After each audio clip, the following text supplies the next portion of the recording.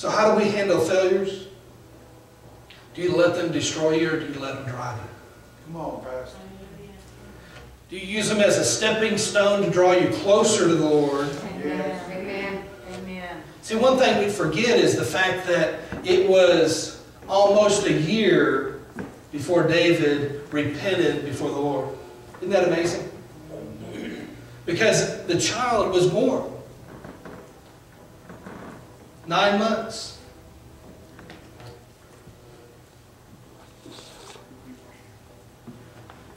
See, he probably thought he was safe. He was gotten away with it. All those things were great.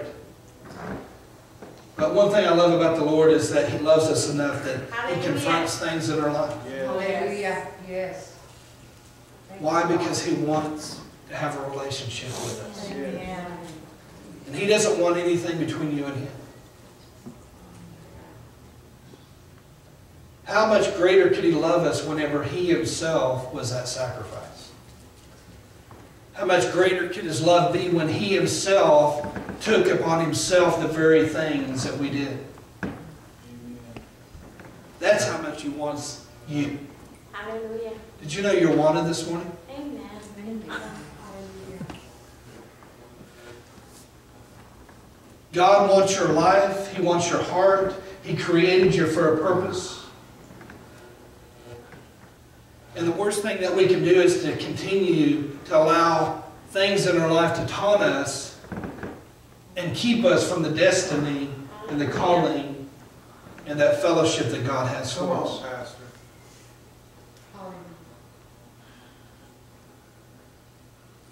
You know, some of us just continue to allow Goliath to continue to taunt and continue to stay alive.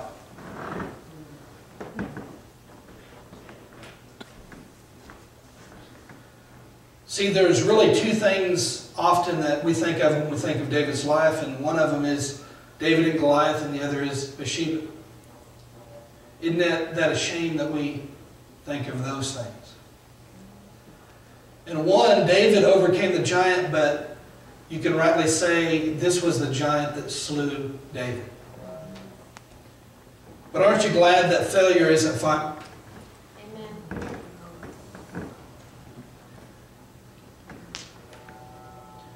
2 Corinthians says, but we have this treasure in earthly vessels, that the excellency of the power may be of God, Yes. and not of us. Yes. We are troubled on every side, yet not distressed. We are perplexed, but not despair. Persecuted, not forsaken. Cast down, but not destroyed. Hallelujah. Amen. Amen.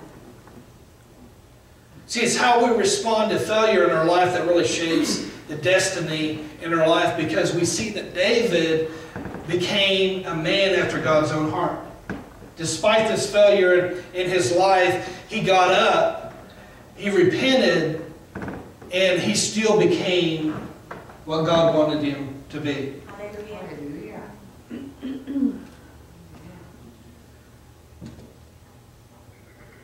We need to learn several things about this here this morning. And number one is that God knows where you are. Yes. He knew where to find David, and He knows where to find you. Yes, He does. Amen. Unfortunately, sometimes on our side is whenever we walk in sin or we do sin, a lot of times we think that we can walk out and just walk back in. But sometimes when we walk out in the dark, we can't find the door. Come on. That's why we need Him to find us. Hallelujah. The biggest deception of the devil is to think, well, I'm just going to play with the world That's right. and come on back anytime. Yeah, that's right. I've seen a lot of people that thought that are not serving God today. Yes. Starts off little by little and then leads down a road where they don't even know how to come back. And they'll even tell you that, I just don't know how. Or they don't feel like God can receive them back.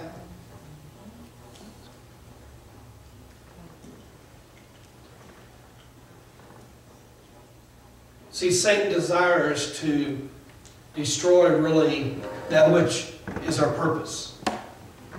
We are created in God's image, and the devil is out in this world destroying that image, marring the image of man,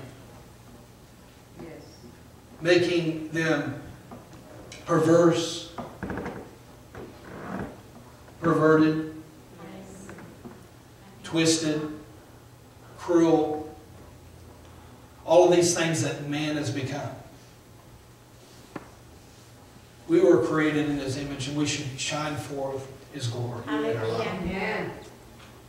That's your purpose. God knows where you are, and He knows how to find you. Hallelujah.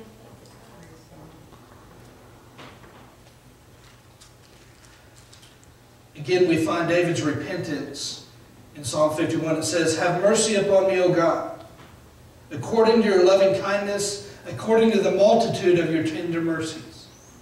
Blot out my transgression, wash me thoroughly from my iniquity, and cleanse me from my sin." Hallelujah. Notice all the my's in there. He wasn't blaming anybody else, but he took personal responsibility. "For I acknowledge my transgression, and my sin is always before me. Against you and you only have I sinned, and done this evil in your sight, that you may be found just when you speak, and blameless when you judge. Behold, I was brought forth in iniquity, and in sin my mother conceived me. Behold, you desire truth in the inward parts, and in the hidden parts you will make me to know wisdom. Purge me with hyssop, and I shall be clean. Wash me, and I shall be whiter than snow. Make me hear joy and gladness, Yes. that the bones you have broken may rejoice. Hallelujah. Hide your face from my sin, and blot out my iniquities. Create in me a clean heart, Yes. and renew a steadfast spirit within me. Hallelujah. Do not cast me away from your presence. Do not take your Holy Spirit from me. Restore, somebody say restore. Restore. Restore to me the joy of your salvation, Hallelujah. and uphold me by your generous spirit. Then I will teach transgressors your ways, and sinners shall be converted to you. Amen. Deliver me from the guilt of the bloodshed, O God. The God of my salvation, and my tongue shall sing aloud of your righteousness. Hallelujah. O Lord, open my lips, and my mouth shall show forth your praise. For you do not desire sacrifice, or else I would give it. You do not delight in burnt offerings. The sacrifices of God are a broken spirit, and a contrite heart. These, O God, you will not despise. Hallelujah. See, God doesn't desire you to just come to church and do certain rituals, or maybe if I just keep doing all these things and do a bunch of stuff for God, maybe then He'll forgive me. He doesn't care about any of those things. That's right. There's only one thing that the Lord looks for, and that's a broken and contrite heart. Hallelujah. For us to be broken over the things that has grieved Him. Yes.